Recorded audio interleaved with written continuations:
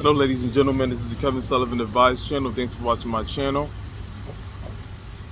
Email me at kevinsullivanadvice@outlook.com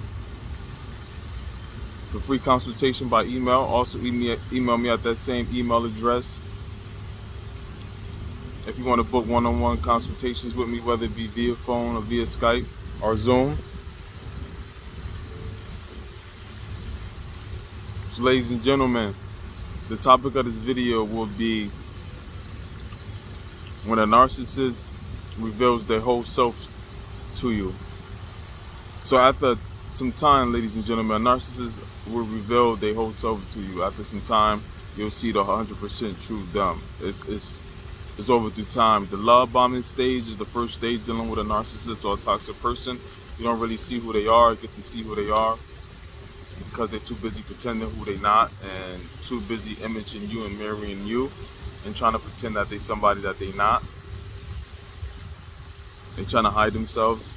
So hook, line, and sinker you, and you fall for the bait, and that's what end up happening. So you don't really get to see. And then the stage 2 is the devaluing stage, and this is where you start to see their true characters. And because the devaluing stage is part of the cycle system of a narcissist. It's 3 stages. First is the love bombing stage, when they first meet you and they love bomb you. Then the second stage is they devalue you, and that devaluing stage is where they start to put you down. And after they start to put you down, then what's next is that they discard you, and that's when they just disappear on you. They let you go, and in most cases it's ghost you, just straight ghost you without warning or contact or therefore have you whatsoever. So that's another thing that happens. Another thing is what happens is the little stages of that 3 cycle, they start to reveal themselves to you. So you start to see the narcissist or toxic person's true colors. You start to see the bad habits that they have. You start to see their personality. You start to wake up and see, like, wait, hold up. This is not who I met. None of these things were, visible to me or acknowledged to me. I haven't seen these things. And all of a sudden I'm seeing these things.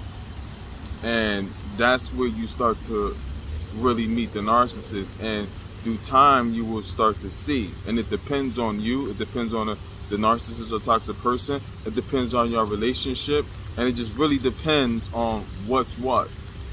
How long it'll take for them to really reveal themselves in full.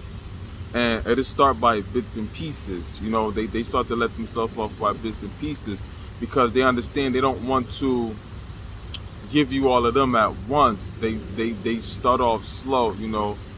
It's kind of like, is the right word methodically? I think it's methodically, maybe not. But they start to see the love bombing is to sink you in, and they need to reel you in. And so the love bombing stage just